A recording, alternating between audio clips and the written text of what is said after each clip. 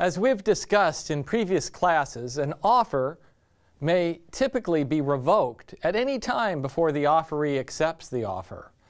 Today, we discuss an exception to that rule by looking at a 1958 California case, Drennan versus Star Paving. Drennan, a general contractor, prepared a bid for a construction contract.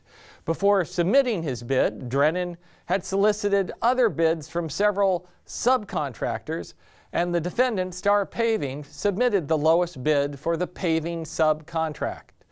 Drennan used Star Paving's bid to calculate his overall bid on the construction contract.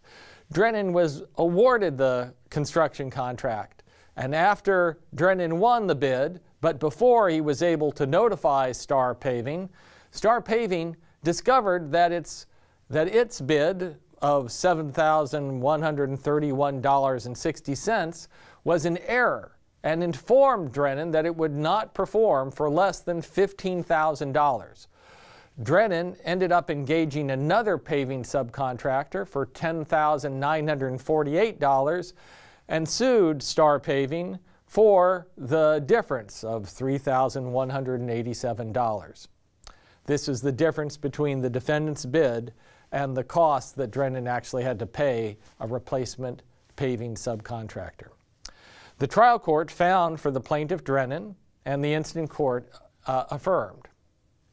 So the central issue in the case is this: did the plaintiff's reliance make the defendant's offer irrevocable?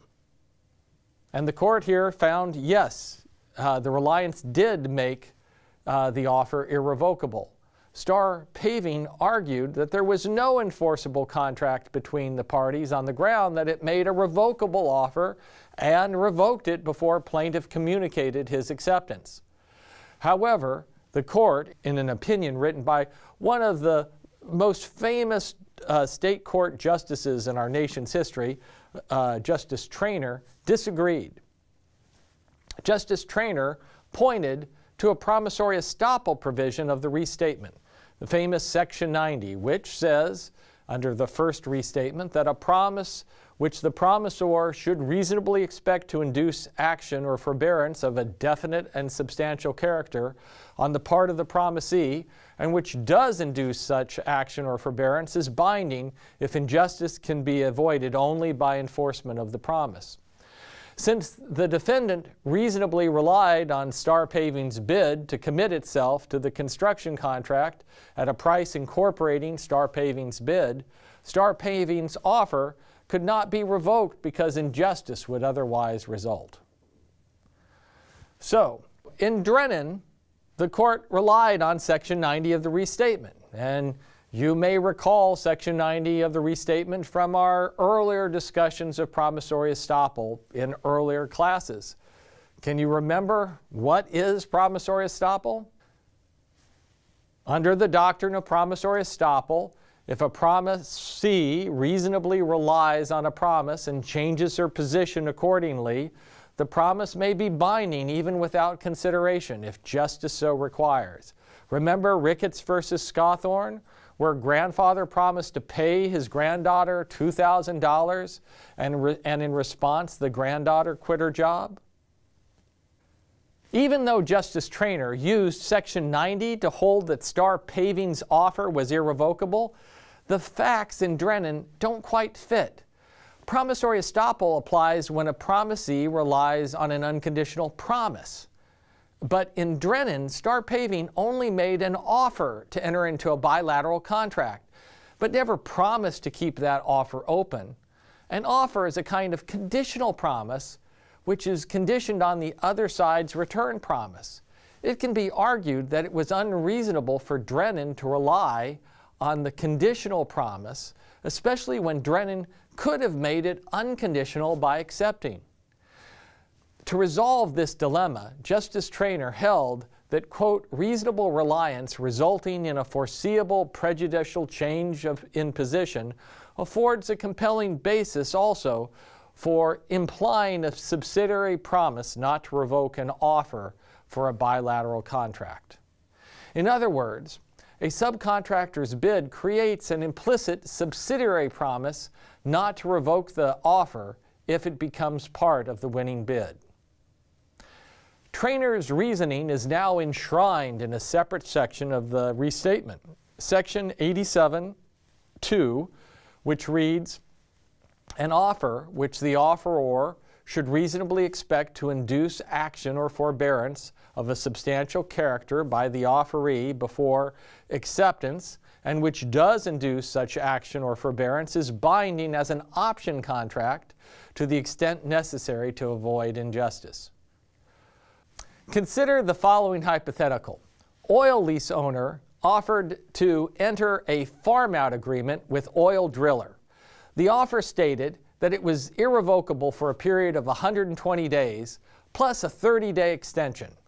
Driller, who was to accept the offer by drilling on a designated parcel, paid nothing for the option. Before acceptance, driller, in reliance on the option, drilled a test well on another parcel. The data from this test drilling would help to evaluate whether to accept the offer.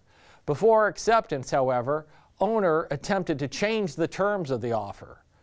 Based on the holding in Drennan versus Star Paving, can owner change the terms of the offer at this stage? No.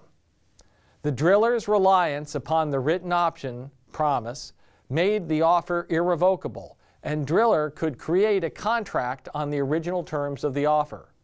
This example is based on a real case, Strata Production versus Mercury Exploration. Another way to think about this case is by asking who should bear the risk of a subcontractor error. The holding in this case puts the risk of error on the subcontractor. This seems reasonable. It forces the subcontractor to internalize the cost of its own mistakes, which creates an incentive for the subcontractor to be more careful. The general contractor, on the other hand, doesn't have much control over whether its subcontractors make mistakes in their bids. If the cost of mistake was shouldered by the general contractor, it might have to add a premium to its bid to compensate itself for the occasional mistake by a subcontractor. This, in turn, would increase the cost of construction contracts. In other words, the subcontractor is probably the least cost avoider in this case, and so should bear the risk. The court seems to recognize this principle when it says, quote, "As between the subcontractor who made the bid and the general contractor who reasonably relied on it, the loss resulting from the mistake should fall on the party who caused it." Now, there are circumstances, however, when the general contractor might be the least cost avoider. For example, if there's a large mistake in the offered bid, such as leaving off a zero, creating a bid 10 times smaller than the next lowest bid, the general contractor should easily recognize that this is a mistake and maybe point it out. If this had happened in Drennan, it may have changed the outcome. The court specifically considered this point, but found that the general contractor, quote, "had no reason to know that the defendant had made a mistake in submitting its bid." Under Drennan, a subcontractor's bid becomes an irrevocable offer when the general contractor relies on it in a winning bid. However, the general contractor has still not accepted the subcontractor's bid and might solicit a new round of subcontractor bids, something that is called bid shopping. Justice Traynor was careful to point out, quote, "A general contractor is not free to delay acceptance after he has been awarded the general contracted in the hope of getting a better price, nor can he reopen bargaining with the subcontractor and at the same time claim a continuing right to accept the original offer." So, the subcontractor's offer is only irrevocable if the general contractor does not misuse its option power. Since the overall project contract has already been awarded at this point, only the general contractor, not the project owner, will profit from this bid shopping. Recognizing this potential for abuse, in 1963, the California legislature adopted a Subletting and Subcontracting Fair Practices Act.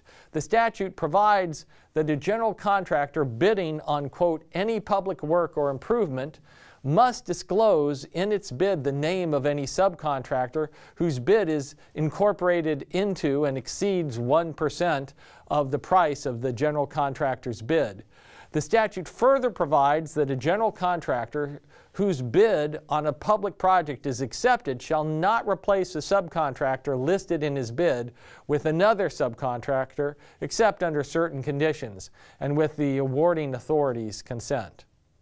So what are the consequences of the statute? Since a general contractor cannot bargain with subcontractors after winning the bid, it must make an all or nothing choice beforehand, and it would induce all competition beforehand to better solicit a number of bids. Given that ex post competition may not redound to the public buyer's benefit, the statute makes some sense if it leads to more ex ante competition for subcontracts.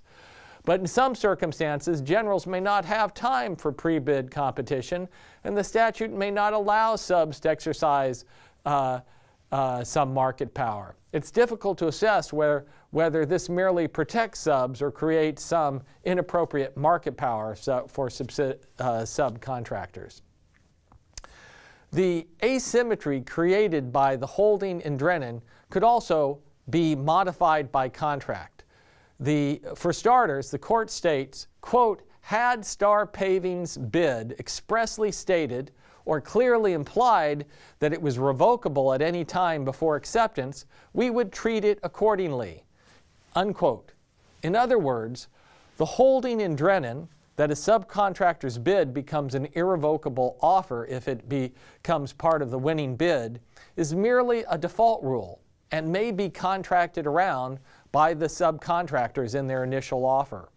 Alternatively, a bidder with a strong bargaining power might insist upon a conditional bilateral contract. I will bid and do the job only if you promise to award the contract to me if you use my bid as a part of your winning overall submission. This strategy creates a bilateral contract which is immediately binding, but which only has to be performed if the general wins the general project competition. Is the Drennan default necessarily the best choice? Well, 25 years earlier, no less than Learned Hand decided a similar case, James Baird versus Gimbel Brothers, just the opposite way, finding that under New York law, the general contractor's reliance did not by default make a subcontractor's offer irrevocable.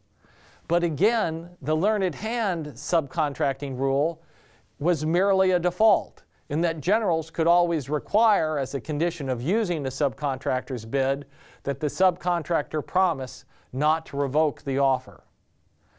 This is a context where in equilibrium the default rule might not matter because both generals and subs are likely to choose the degree of irrevocability that maximizes their joint gains of trade.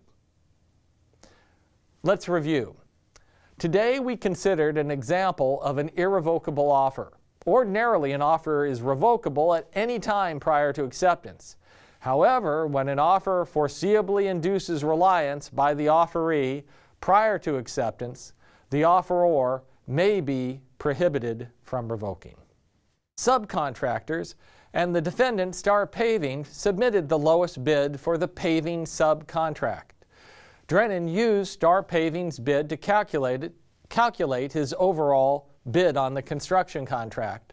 Drennan was awarded the construction contract, and after Drennan won the bid, but before he was able to notify Star Paving discovered that its bid of $7,131.60 was in error and informed Drennan that it would not perform for less than $15,000.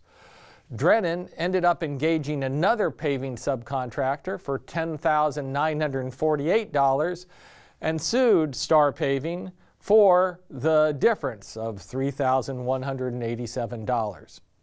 This is the difference between the defendant's bid and the cost that Drennan actually had to pay. As we've discussed in previous classes, an offer may typically be revoked at any time before the offeree accepts the offer. Today, we discuss an exception to that rule by looking at a 1958 California case, Drennan versus Star Paving. Drennan, a general contractor, prepared a bid for a construction contract. Before submitting his bid, Drennan had solicited other bids from several cities on the ground that it made a revocable offer and revoked it before plaintiff communicated his acceptance. However, the court, in an opinion written by one of the most famous state court justices in our nation's history, Justice Traynor, disagreed. Justice Traynor pointed to a promissory estoppel provision of the restatement, the famous Section 90, which says replacement paving subcontractor. The trial court found for the plaintiff Drennan, and the instant court affirmed. So the central issue in the case is this: did the plaintiff's reliance make the defendant's offer irrevocable? And the court here found yes, the reliance did make the offer irrevocable. Star Paving argued that there was no enforceable contract between the parties.